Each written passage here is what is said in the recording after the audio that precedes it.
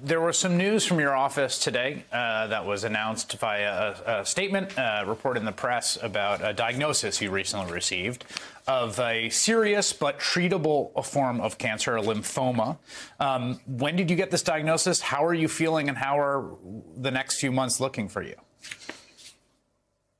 Well, I've had a battery of tests over the last several days, and it looks like it's 100% certain now that I do have this large B-cell lymphoma, which is a non-Hodgkin's lymphoma, as I understand it. It's very serious and it's aggressive, but the great news is that because of all of the investments we've been making in medical research and science and technology, that it's very treatable, and we're getting it early enough that if I take well to the chemotherapy, which starts this week, and I go through all of my 6 sessions, then I'll be in good shape. And I'm very grateful and thankful for that.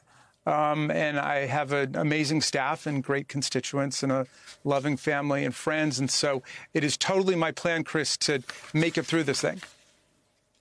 Well, we are, of course, rooting for you and sending you our best. And I just want to say this time of year, you know, you've written incredibly movingly about your son, Tommy. You lost just about 2 years ago, and he's in our thoughts as well, and all the people out there this time of year battling depression. We're thinking of them as well, and I know it's something that's front of mind for you. So we're all pulling for you, and thank you so much for taking time, Congressman. Really means a lot.